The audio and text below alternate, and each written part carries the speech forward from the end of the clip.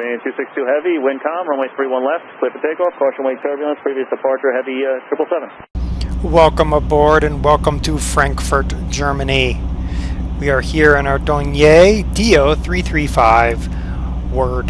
The word means arrow, but I don't know how to say the word, so that we're going to call it the arrow.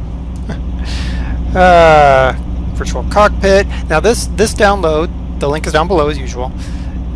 This cockpit comes with, this plane comes with 3 versions. One has a 2D only cockpit, one has a non-working VC cockpit, and this one has a working VC cockpit. Just make sure you choose the right one, just so you know. Alright, let's look at our Dornier. Now this was interesting. It was developed as, well, it ended up being a heavy fighter. It's a very big aircraft, as you can see here. It is a large airframe. It was submitted in May of 1942 as a bomber that could carry 1,000 kilograms of bombs, 2,200 pounds. In autumn of 1942, Dornier was told to make it into a multi-role fighter. So then there was the delay to turn this thing into a fighter plane. First flight was 26 October 1943. If you go and look at Dornier flying boats, you will find that this pusher-puller configuration was pretty popular on the Dornier flying boats. It was something that the head of Dornier really believed in. So it's no surprise that this configuration is what came of it. Now, pilots reported being surprised at the speed, acceleration, and handling of this aircraft because it's a twin engine that had all the performance of a single engine. Alright, let's get it back inside. Let's get back from our gauges there a little bit. Wow. Very interesting, simple cockpit. Words. Alright. Do we have any flaps? Wouldn't expect to have much, but I do have some. Which would probably make sense coming from its original incarnation as a bomber. That's max flap right there. We have plenty of runway because we're here at Munich. Alright, are we ready for this?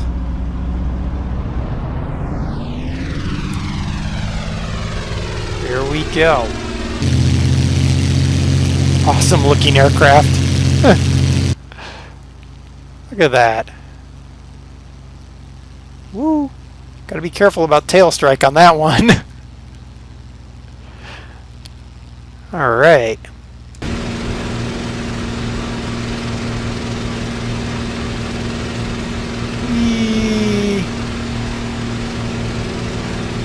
Whoa, she does not like that. Not nearly as much as I thought she would. Alright. Now this was described as by General Field Marshal Milch as holding its own in speed and altitude with the P-38 Lightning. Which would make sense to some degree. It was a twin-engine aircraft, which the P-38 was as well, and it would be able to get pretty high up there in altitude. Now, let's get those flaps in so I don't break them.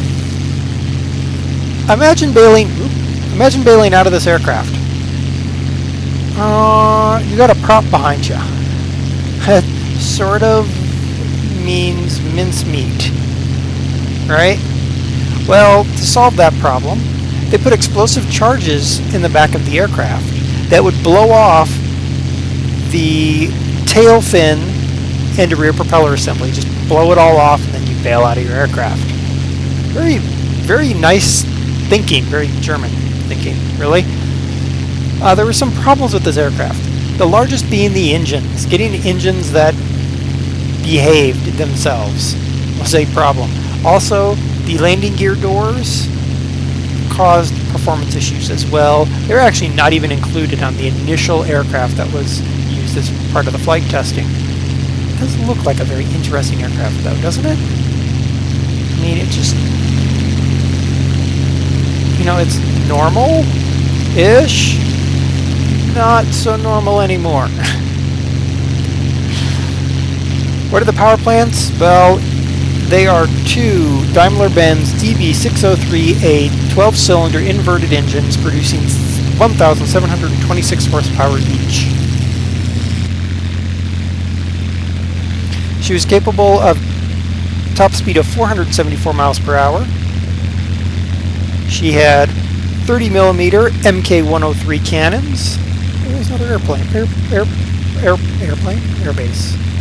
Air thingy. We're going to land over there. And two 20mm MG15/20 cowl-mounted, that would be these guys up here, synchro cannons. They were designed to synchro through the front prop there. It is a very big aircraft, obviously. You know what, I actually don't feel like going all the way out to that runway. Well, we're in a 474 mile per hour aircraft. We can do a little out and back, right guys? Alright, let's see here. Shift 1. Do diddly. 2. Hey look, a panel. 3. Ooh, another panel of things. 4. Bombs. Ah, she could still carry bombs, by the way. She could still carry her 1,000 kilograms of bombs, even in her fighter roll. Okay. 5. Oh, comm. That's it. So 1 is the main panel, but nothing up here. Okay. Woo. Engine controls. That's engine controls. I am not doing this, by the way. She's doing that all on her own. She's having a fit. Alright, let's turn. What was that airport that we were goofing around with? Oh, there it is right there. Alright.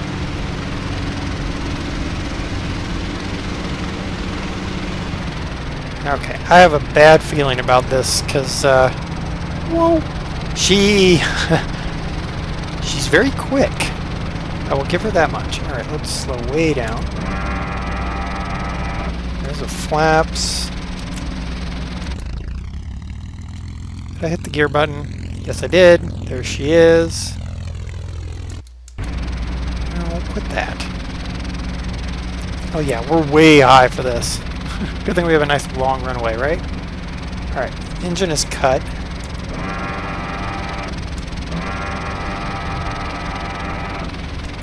Alright, we got max flap. I actually don't want max flaps right now. I just want to get this crazy bird down.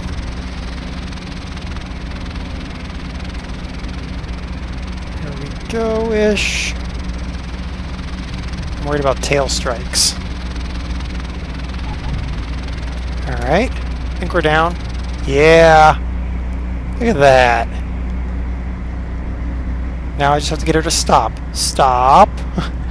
Please. Please stop. Ah, there we go. And come on. Stop. There we go. Whew. Alright, let's shut her down. Because it's too dangerous to me for me to fly these things. Let's open up the cockpit. Ah. Alright, cool. So this is the Dornier D-335 word that means arrow. Interesting. I mean, this very interesting looking aircraft. Very big for a fighter, but when you think about it, we had the P-61 Black Widow, which was a giant twin-engine fighter bomber, and we had the P-38, which was no lightweight itself. So there is precedent there for that. This aircraft didn't see much in the way of actual fighting. In fact, there's only one left in the world.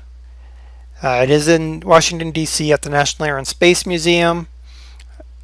One of these days I hope to get there to actually take a picture of it and look at it. But there we go, the D-335 Arrow. The link is down below. Again, you get 3 aircraft, one with a 2D cockpit, one with a non-working VC, and then this one which has a virtual cockpit. It's a neat little aircraft if you like your World War II unique aircraft. I would put this in the unique category, actually. So, until next time, this has been DerTebbers, hanging out in Germany, flying the Dornier. Until next time, bye.